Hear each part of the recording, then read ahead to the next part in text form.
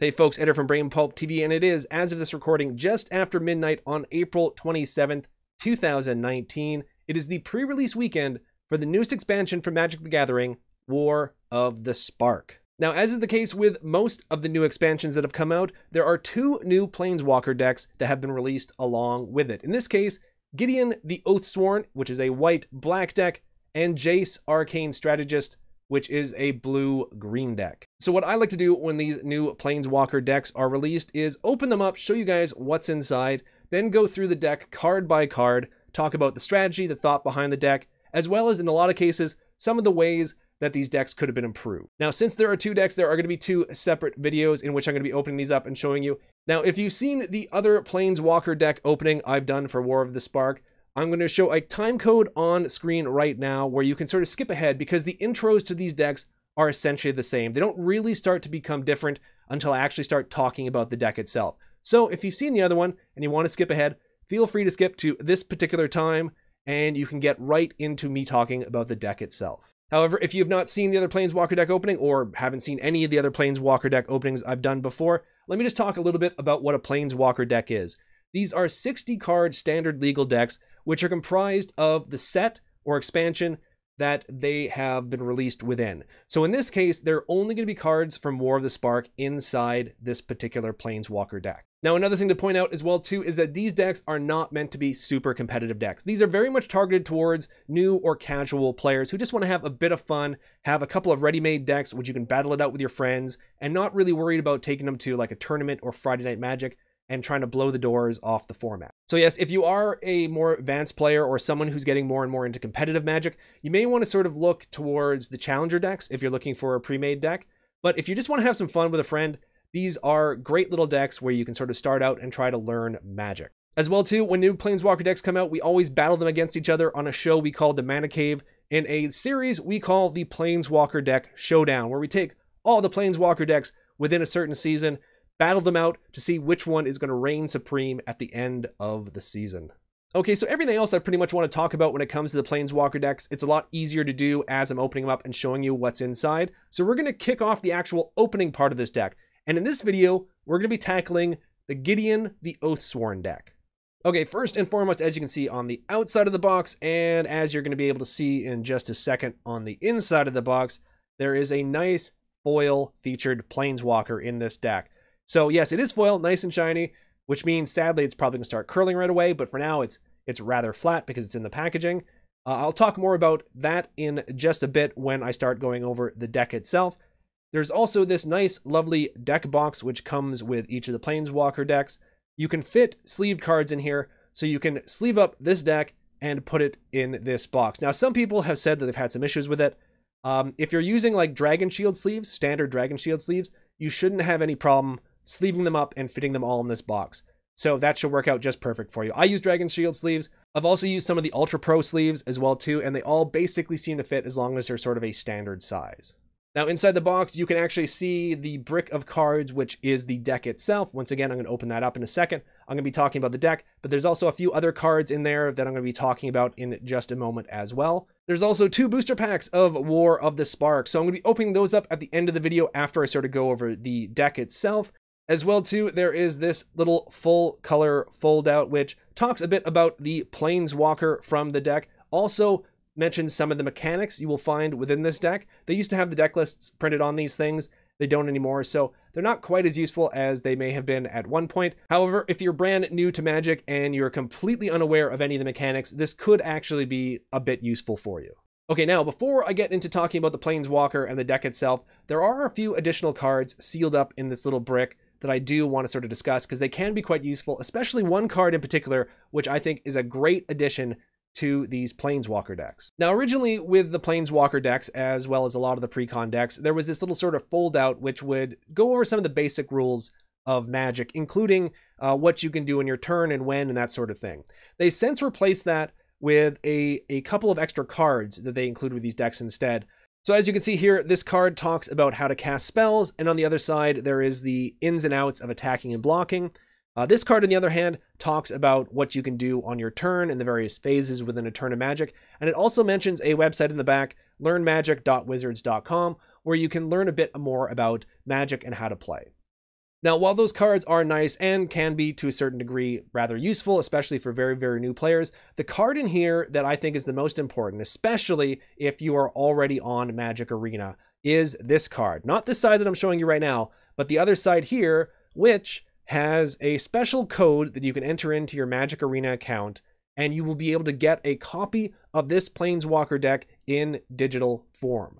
So it basically doubles up the usefulness of one of these Planeswalker decks. Now you can play it on paper with your friends, or you can play it online on Magic Arena with your friends. So if you haven't started playing Magic Arena, they're not a sponsor, so I'm not saying this because they're a sponsor or anything like that, but I would definitely suggest you sort of try Magic Arena out, because you don't necessarily have to pay anything if you don't want to, and things like this allow you to sort of build up a collection and get into playing fairly quickly for zero money involved. And if you do want to invest some money into it, you know, you can try different things like different drafts and what have you, but there are also other ways to earn currency within that game, gain more cards, play more different types of decks.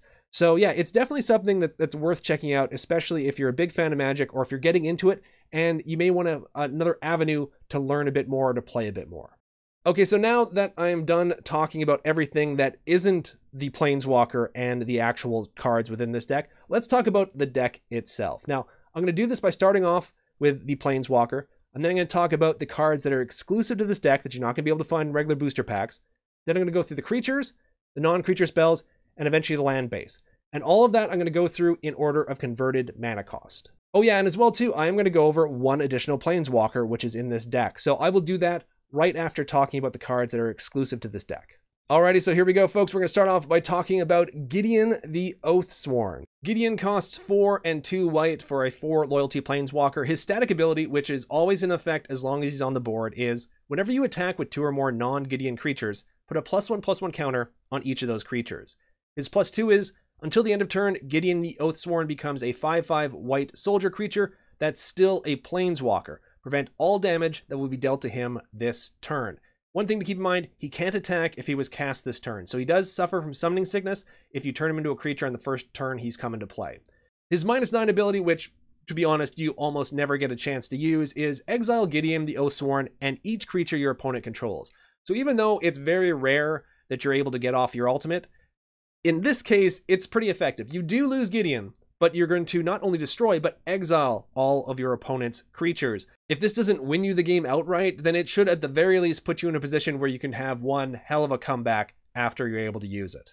However, like I said, it's unlikely that this is ever going to be able to get off in a game, but you are going to still be able to use his +2 ability fairly often.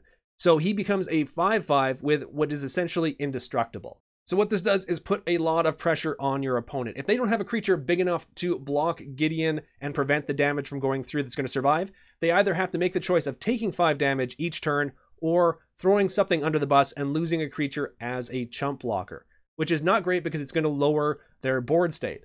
So his ability is very, very significant, even though he can't attack the first turn he comes into play. However, even ignoring his loyalty abilities, his static ability makes this card so worthwhile to have on the battlefield.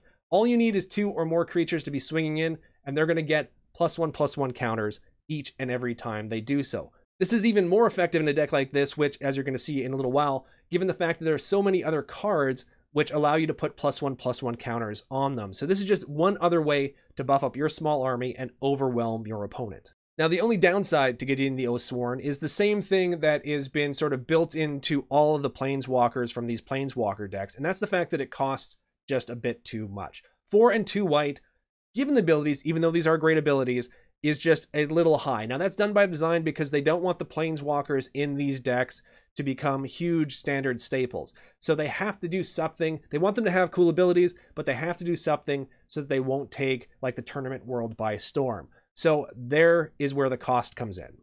However, if you are playing against other Planeswalker decks, and there's a good chance you will be with this deck, you're not going to have to worry about that too much because their Planeswalkers are probably going to cost just about the same amount as well. Okay, so now that we've talked about the feature Planeswalker, let's move on to the 4 cards which are exclusive to this deck that cannot be found in regular booster packs.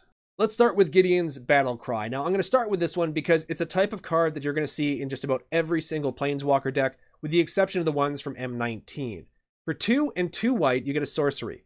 Put a +1/+1 counter on each creature you control. You may search your library and graveyard for a card named Gideon the Oathsworn, reveal it, put it into your hand, and then shuffle your library. So these types of cards, which search your library or your graveyard, they're often referred to as tutor cards. And all these Planeswalker decks have a tutor card like this. Now, the extra effect is often different, and sometimes the form of them is a bit different. This is a sorcery, sometimes they're instants, sometimes they're artifacts, sometimes they're even creatures. But there's always something like this in the Planeswalker decks, which allow you to hunt for and grab your Planeswalker from, once again, either the library or the graveyard. Now, the graveyard aspect of this is important because even though you only get one copy of Gideon in this deck, it means you have a chance of casting him more than once per game. As well, too, ignoring the tutor effect, the regular effect from this card with this type of deck, which I talked about before, which is meant to spread out creatures on the board and swarm your opponent, is extremely effective. Very similar to Gideon's static ability. Put a +1/+1 counter on each creature you control, allowing you to buff up your army of smaller creatures into bigger creatures and overwhelm your opponent quickly. One final note on this card is it does cost 4 while Gideon costs 6. So if you do cast this on turn 4, you are going to have to wait 2 full turns to get Gideon out. But the effect in this card makes it so this card actually could be quite useful even on turn 4. Oh yes, and you do get 2 copies of Gideon's Battlecry. Okay, moving on to the next card, which is exclusive to this deck, we have Desperate Lunge. For 1 and a white, it's an instant. Target creature gets +2/+2 and gains flying until the end of turn. You gain 2 life. First, let's talk about the buff ability. The +2/+2 and gains flying to the end of turn. This is very useful if you have a blocker which doesn't have flying and your opponent is swinging with a flying creature. Out of nowhere, all of a sudden, your creature is now a contender to block that creature. Very nice surprise to play on your opponent when it's their turn to attack. However, you can even use this before your attack to give one of your creatures flying to fly over top of your opponent's creatures, and it buffs them as well too. So this is something where you can swing in out of nowhere for lethal in a board which didn't look like you'd be able to get through anyways. Now with the life gain aspect, normally when you sort of tack on life gain into a card, unless your deck is sort of built around life gain or has some sort of bonuses from life gain, it doesn't really mean that much in the overall aspect of the game. However, this deck does have a life gain sub-theme. There are creatures which gain you life or cards that gain you life, but more importantly, there are cards and creatures which get benefits if you gain life.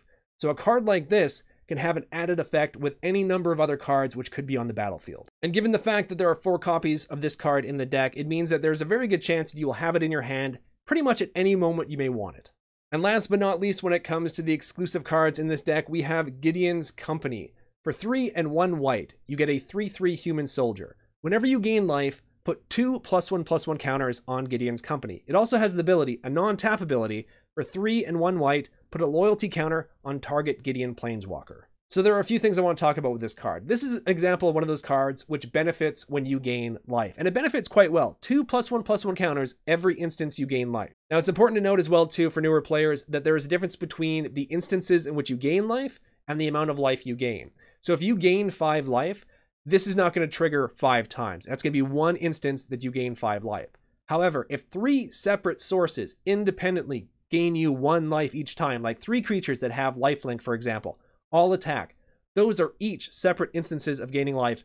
That means this is going to trigger 3 times. So yeah, this creature can get out of hand pretty quick, especially in a deck like this that has so many different avenues for you to gain life. And its second ability, which is often referred to as a mana sink, because it allows you to sink unused mana that you may have available to you and do something with it each and every turn, to put a loyalty counter on target Gideon Planeswalker.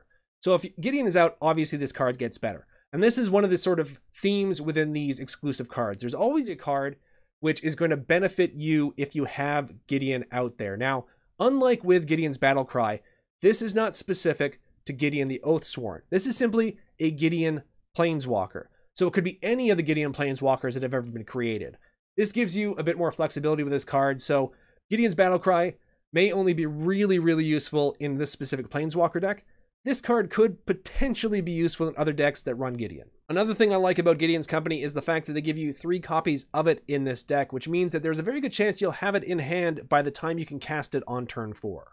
So now that we've talked about the exclusive cards in this deck, before we move on to the creatures, let's talk about the only other Planeswalker you'll find in this deck. And it's one of the uncommon Planeswalkers. That's something new to War of the Spark. Before this, there was never uncommon Planeswalkers. Now there are a ton of them. And in this case, we have Kaya, Bane of the Dead. For 3 and either 3 white or black, you get a 7 loyalty Planeswalker. Her static ability is your opponents and permanents your opponents control with hexproof can be the target of spells and abilities you control as though it didn't have hexproof. And her -3 is exile target creature. So her static ability probably isn't going to have that much of an impact on a lot of games. I mean, it could, because it depends on the deck that you're playing against. For example, the Jace Planeswalker deck for More of the Spark, there is at least one creature that does have hexproof. So that may make this a bit more useful. But typically, that's not going to be the case with this card. The big draw of this particular Planeswalker hitting the battlefield is it essentially has 2 charges to exile target creature. And because pretty much all of these Planeswalker decks are rather creature-centric, any type of removal you may have in your toolkit is going to be a huge benefit to you. Now, unfortunately, you only get 1 copy of Kaya, Bane of the Dead in your deck, but it does cost 6, so you're not going to want her or need her in your hand right away anyways, so that gives you time to eventually find her naturally through card draw. Plus, her ability, like I mentioned before, can be triggered twice, so even though there's only 1 copy of her, she basically has the effect of 2 bits of removal. And that's one of the things I really like about this particular Planeswalker deck, is it has a lot of removal to back up its creatures. Speaking of which, now that we talked about the exclusive cards and the Planeswalker cards, let's talk about the creatures in order of converted mana cost. So kicking things off, we have 4 copies of a 1-dropped. It is Charmed Stray. For 1 white, you get a 1/1 cat creature with lifelink. When it enters the battlefield, put a +1/+1 counter on each other creature you control named Charmed Stray. First of all, it has lifelink, which is going to activate a bunch of your cards, some of which we talked about, some of which we haven't got to quite yet, but it is definitely an important part of this deck. There's also the +1/+1 counter aspect. So on turn 1, you have a 1/1. If you happen to cast this as well too on turn 2, you now have a 1/1 and a 2/2. Given the potential of this card, by turn 4, you could have a 1/1, a 2/2, a 3/3, and a 4/4 all on the board for the cost of only 4 mana in total. Now, it's highly unlikely it will ever work out like that for you by turn 4, but it's still something which applies a lot of pressure if you're only able to get a couple of them out on the board early on. So moving now on to the 2-drops, we have probably the most important creature in this deck to be able to get out there nice and early, and that is Ajani's Pridemate. For 1 and 1 white, you get a 2/2 cat soldier. And it has, whenever you gain life, put a +1/+1 counter on Ajani's Pridemate. Now, if you've ever faced a white weenie deck, chances are you've played against Ajani's Pridemate, and you know how crazy this card can get if it's not checked early. If you get Charmed Stray out on 1, Ajani's Pridemate out on 2, you swing in with the Stray on turn 2, Ajani's Pridemate becomes a 3/3, and it's just going to get bigger from there. Life gain is rampant in this deck, and Ajani's Pridemate is just going to be sucking up all that life gain and buffing itself up with it. And they provide you with 3 copies of it in this deck, so there is a very good chance you could start off with this in your opening hand, and it's definitely one of those cards that you want in your opening hand. Moving on now to another 2-drop creature that they put 3 copies of in this deck, we have Cruel Celebrant. It's a multicolored card. For 1 white and 1 black, you get a 1/2 vampire. Whenever Cruel Celebrant or another creature or planeswalker you control dies, each opponent loses 1 life and you gain 1 life. So yeah, the only thing better in a deck like this than life gain is life gain, which is also going to hurt your opponent at the same time. Granted, it's not a good fighter when it hits the battlefield, but it's also not meant to be. It's meant to hang back and just basically punish your opponent for every time they take one of your creatures or planeswalkers off the board. Next up, we have another 2-drop, which is also another vampire, but there's only 1 copy of this in the deck. It is Vampire Opportunist. For 1 and 1 black, you get a 2/1 vampire creature, and it has the mana sink ability of pay 6, 1 black, each opponent loses 2 life, and you gain 2 life. Like I mentioned with the Celebrant, the only thing better than life gain is life gain that also hurts your opponent. Now, this is not something that you're going to be able to do much with early on. At most, it's going to be like a chump blocker at the very early part of the game. But if this shows up later in the game, maybe during a stalemate where no one's really able to swing in and do much as far as damage goes during combat, and this hits the board, if you have the mana to pump into this thing turn after turn, you're going to put your opponent on a clock whether you swing in to attack or not. And you're going to keep gaining life each and every turn, which can activate other things like the Ajani's Pridemate. So don't discount this card, even though very early on it's not going to be anywhere near as useful as it will be later in the game. And then the final 2-drop creature, we have War Screecher. For 1 and 1 white, you get a 1/3 bird creature with flying. It also has pay 5 and a white, tap it, other creatures you control get +1/+1 at the end of turn. Now, I'm not super crazy about this particular creature. The fact that the ability costs 6 and you do have to tap it in order for it to go off isn't the greatest. It means it's not going to be super useful, especially if you want to attack with it. Still, a 1/3 flyer for 2 isn't really the worst card in the world either. It can start swinging over your opponent's creatures early on and start pecking away at them. So overall, by far, it's not the best card, but it's not the worst card either. It's an okay card, and there is only one copy of it in the deck. Next up, we have the 3-drop creatures, and we've got Makeshift Battalion. You get 3 copies of this 3-drop. For 2 and 1 white, you get a 3/2 Human Soldier. And it has, whenever Makeshift Battalion and at least 2 other creatures attack, put a +1/+1 counter on Makeshift Battalion. So yes, you do have to jump through a few hoops in order to put a +1/+1 counter on Makeshift Battalion. Unlike with the Johnny's Primate, where you simply have to hang back and gain some life, you do have to swing in with 3 creatures. But that's not exactly outside the realm of possibilities with a deck like this, because there are so many creatures that could potentially swing in early that you may not care about as long as it buffs up the battalion. So not unlike the worst creature, I don't consider this to be the best card ever, but it's also not the worst card you could possibly get into your hand. However, the only other 3-drop creature we have in this deck I do quite like. There are 2 copies of Trusted Pegasus. For 2 and 1 white, you get a 2/2 flying Pegasus creature. Whenever Trusted Pegasus attacks, target attacking creature without flying gains flying until the end of turn. Now, I've played with this card a fair amount in limited play, both in draft and in sealed, and it can be extremely useful. Allowing one of your other creatures that doesn't have flying to have flying a lot of the times means that you're going to be getting in for a lot of free extra damage each and every turn with a creature which otherwise would never have been able to swing in safely. Okay, so we're going to jump past the 4-drop spot, because we've already talked about the only 4-drop creature in this deck, Gideon's Company, and head on over to the 5-drops. There are 2 copies of Enforcer Griffin. For 4 and 1 white, you get a 3/4 Griffin with flying. So this is just a very basic vanilla creature. If you're unfamiliar with the term vanilla when it comes to creatures in Magic or other card games, it's basically a creature that doesn't really have anything extra special about it. Granted, it does have flying, but it doesn't have any sort of extra abilities like Gideon's Company or a Makeshift Battalion or a Johnny's Primate. It hits the board as a 3/4 flyer, stays that way. For 5 mana, it's not the worst, it's not the best. It's just a decent creature to be on the board a little bit later in the game that can fly over your opponent's defenders and hopefully just peck away at their face. But like I said, that is the final creature in this deck. So now we're going to move on to the non-creature spells in this deck. So there are no 1-drop non-creature spells, and we've already talked about the only 2-drop non-creature spell in the deck, Desperate Lunge. So let's head over to the 3-drop spot and talk about Oath of Kaya. So for 1, a white, and a black, you get a legendary enchantment. When Oath of Kaya enters the battlefield, it deals 3 damage to any target and you gain 3 life. When an opponent attacks a planeswalker you control with 1 or more creatures, Oath of Kaya deals 2 damage to that player and you gain 2 life. So this is another example of a card which has both a static effect, which stays into play as long as it's in play, as well as an effect that happens once it's cast. Now, the casting effect of this, dealing 3 damage to any target and you gaining 3 life, is useful. It's a form of removal. Plus, with it being able to deal damage to any target, that means creatures, your opponent, or their planeswalkers. So there's a lot of versatility there. It's only 3 damage, but a lot of the times that's enough to knock out one of your opponent's creatures or knock out their planeswalker who may be down to its last few loyalty. Now, the static ability may not seem like much, especially since you only have 2 planeswalkers in this deck. But keep in mind, once you do get a planeswalker on the battlefield, typically your opponents want to get it off the battlefield as quickly as possible. And this triggers if they simply attack one of your planeswalkers. They don't have to do damage to it, they simply have to attack it. So it's going to trigger whether they're able to knock your planeswalker out or not. And a lot of the times, you will have blockers to prevent the damage from going through. So your opponent swings into your planeswalkers, you block it. Even if you lose your creature, your planeswalker sticks around, you're dealing 2 damage to them, and you're gaining 2 life, which is going to help a bunch of your other creatures, which could potentially be on the board at that time, soaking up that life gain and getting bigger. So yes, this might be one of those cards which at first glance you sort of dismiss as not being super useful in the deck, but trust me, this could actually have a decent impact on the game.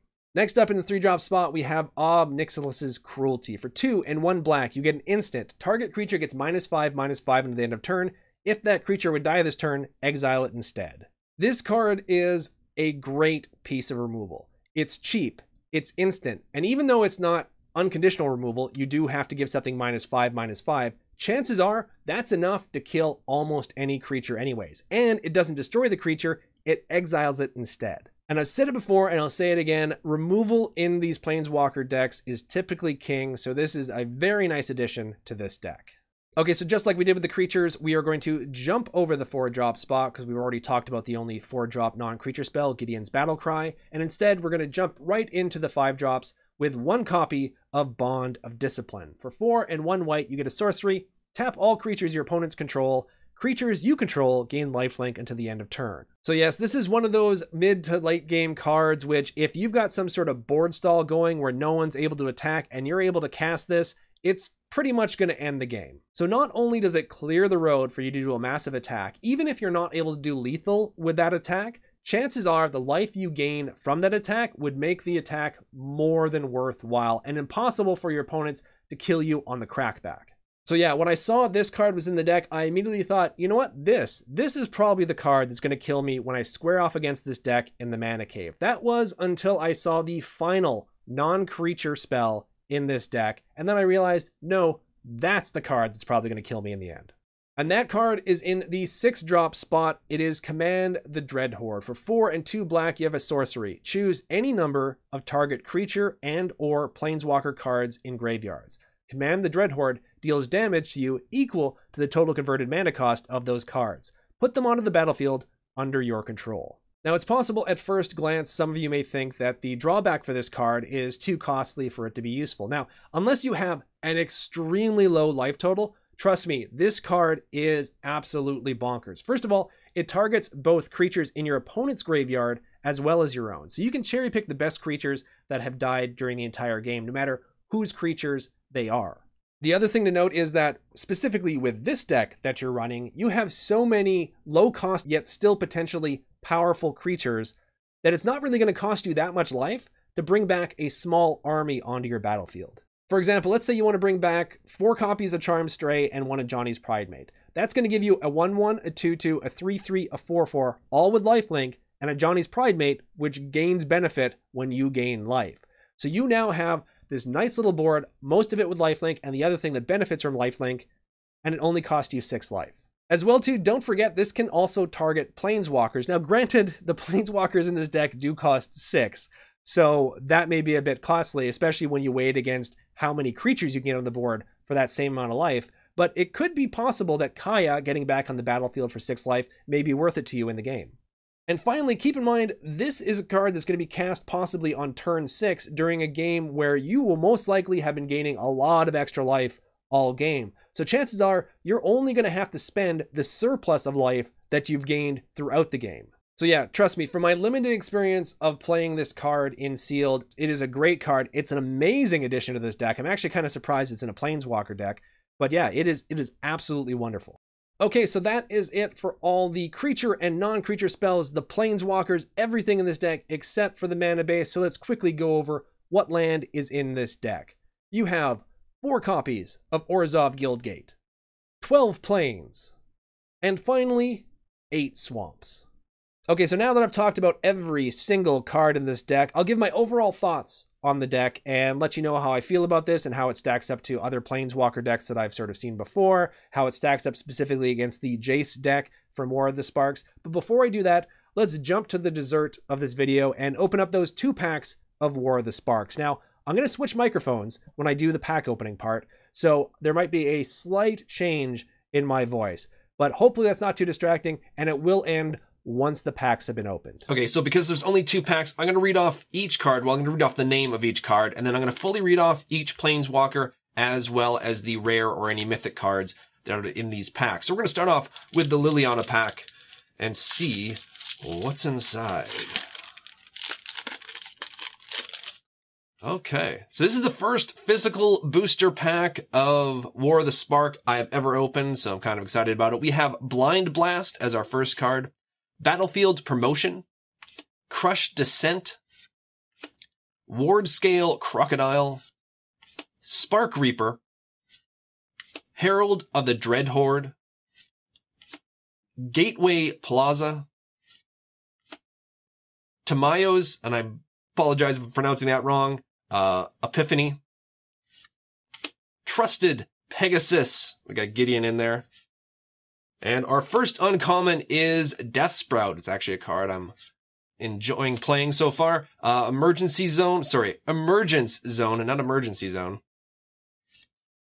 And our uncommon Planeswalker is Saheeli Sublime Artificer. So for 1 and 2 hybrid of either blue or red, it's a 5 loyalty Planeswalker. Whenever you cast a non-creature spell, create a 1/1 colorless servo artifact creature token. The -2 is target, if I can say it, I'll get it out there.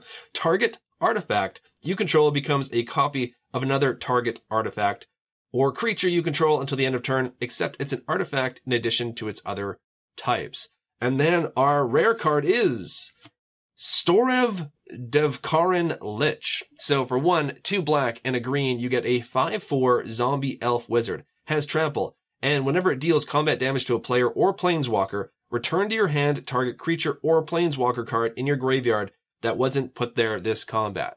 So this card, specifically because it has trample, can be absolutely amazing. I did get to play around with this a little bit in one of the early release events. So yeah, this card can be pretty nice, especially in draft. I don't know how good it's going to be constructed, but I know in draft or sealed, this can actually be quite a bit of a bomb when it hits the battlefield, unless your opponents are able to stop it before it swings in for the first time.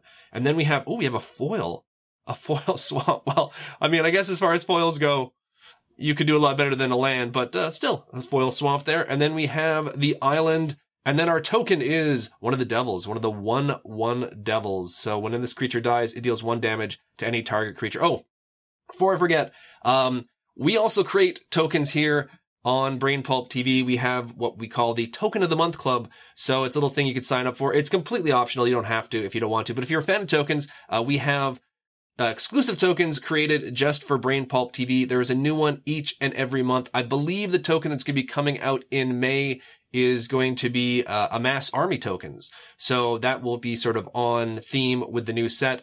That there's a slight chance that may change depending on scheduling. But if it's not out in May, then that one should be out in June. But yes, something to check out. There'll be a link in the description, and there'll be a link sort of popping up in the corner of the screen as well too, if you want to check that out. Okay, no more of that spiel. Let's move on to the second and final pack from this Planeswalker deck box.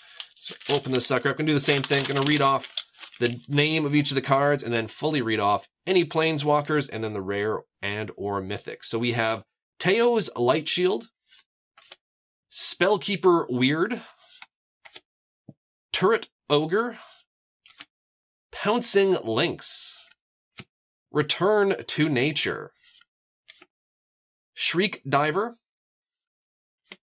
Prismite, Spark Harvest, Thundering Ceratok,